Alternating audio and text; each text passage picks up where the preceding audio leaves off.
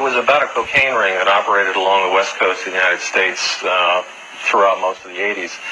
And they were funneling, they were selling cocaine in South Central. They were also selling it in Oakland. They were selling it in San Francisco. They were selling it in San Jose. And some of the money they were making was going to support an army that the men who ran the cocaine ring worked for, called the FDN. This was an army that the CIA started in 1981 and supported. Better known to us, most of us who remember news, the Contras in Nicaragua. So go right ahead. The men that were running the cocaine ring were top officials of this Contra army. And what we found was that they were selling this stuff in South Central, which is, predominantly black section of Los Angeles, immediately before the outbreak of the crack cocaine epidemic. They started selling powder. Tons and tons and tons of powder cocaine was going into this one small area of the city. And from there, they sold it to Freeway Rick.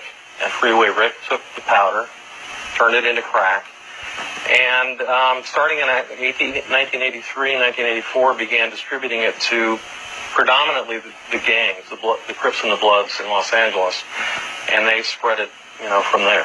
From there. Now, since this has happened, you have butted heads with everybody in Washington, D.C., trying to get information about the story. Have you not? Yeah, we worked on this for a year, and it was only because, some people at National Archives believe freedom of information means freedom of information, and we got some documents that showed that pretty strongly there were some CIA connections to this. Let's talk a little bit about those documents for a second, because there's a gentleman, this figure that we talked about yesterday on the show. His name is Blandón, Danilo Blandón, who was a person who was a member of the aristocracy of Nicaragua before the fall of Somoza, and then he fled and comes to the United States and decides, while he's in the United States, so you can all understand this, he wants to raise money for their revolutionaries who are trying to overthrow the government that just overthrew them.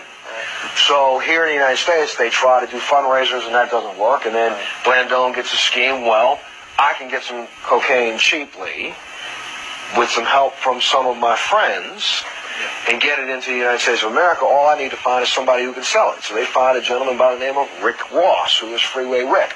Rick Ross comes in and starts selling cocaine at the terms beginning 1 or 2 grams. And within weeks, 2, 3, 4 kilos a week. Within months, what was it, 10 to 15 kilos a day. Ricky Ross was selling cocaine to the point of making $3 to $4 million a day. He sold so much cocaine, it hurt his fingers to count the money. Not only in Los Angeles, but in Cincinnati, in St. Louis, all the way across America. So some can say, and this is the reason why people are so angry at you in your article, is that Ricky Ross, the dope dealer, was supplied by the CIA because Blandón was an operative for the CIA, correct? Blandón and Meneses were working for an army that was a wholly owned subsidiary of the CIA. They were meeting with CIA agents. Blandón, and this came out in court. I mean, Danilo Blandón is now a government witness. He works for the Drug Enforcement Administration, and we've paid him, I don't know, $166,000 over the last 18 months because he's such a good informant.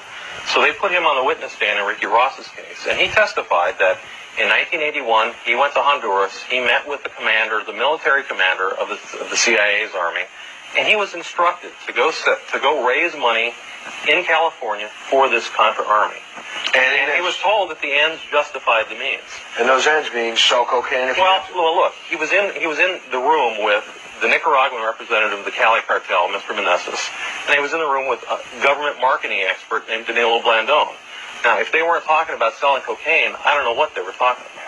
And this is all information they can find on a website. I have to use that website, but on a website on the internet. So we're going to put that up so people can go and look at these documents. Take a look at the documents yourself and judge it. But Michael, now, I mean, there's a stretch here. Here's a guy who is obviously a CIA operative, Mr. Blandón, who is working with this government-backed army that we've kind of created in Nicaragua. But how the heck does this guy get to bring in tons of cocaine? When I say tons, I'm talking tons.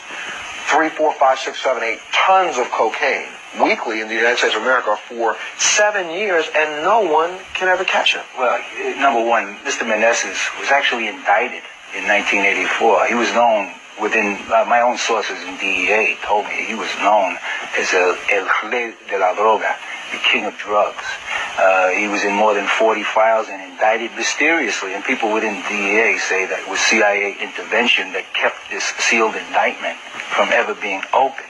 So he was well known. He was well known. The connection between him, Blandón,